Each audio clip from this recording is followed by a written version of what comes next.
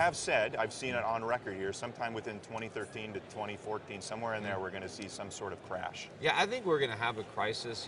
I don't know that we're going to have time for QE4 or QE5, but I mean, ultimately, that's where we're headed, because that's all QE does. Right. Each QE sows the seeds of the next QE.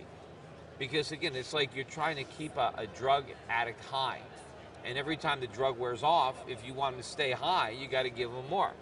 But he's not going to get healthy if you keep him knocked up on drugs.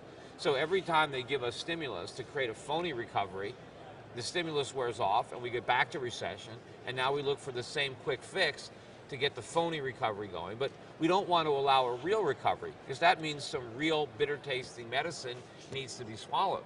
And that's going to be in the form of higher interest rates. There's going to be lower real estate prices, stock prices. Some banks are going to fail, and the government is going to have to seriously cut spending, dramatically to everybody.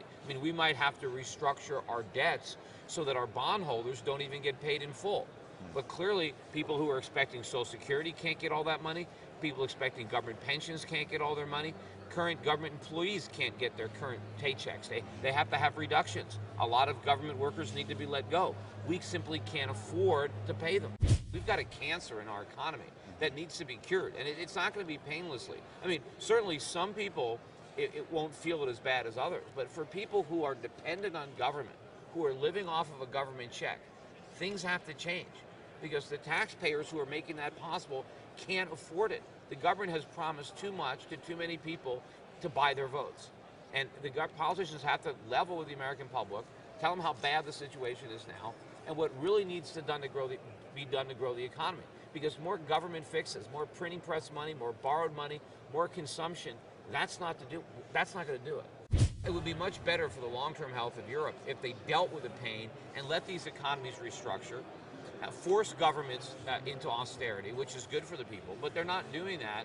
But whatever happens, and I think this is the bigger point, however they resolve it in the short run, good or bad, whatever they do, right, it's going to take the pressure off the Eurozone temporarily and put it right back on the dollar, on the U.S. Now, unless somehow Japan can jump into the mix and become the next crisis before America, which I don't think the odds would favor that. I'm not saying it's impossible, but when the world is focusing on America, there is no short-term fix that can work anymore, because we've been doing these short-term fixes for a long time.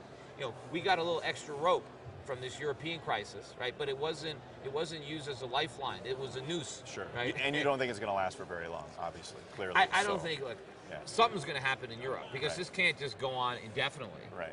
And the numbers are just so big for the U.S. Interest rates have got to rise, or the Fed is going to have to print so much money to keep them from rising that inflation is going to flare up in a way that even government numbers can't hide it anymore.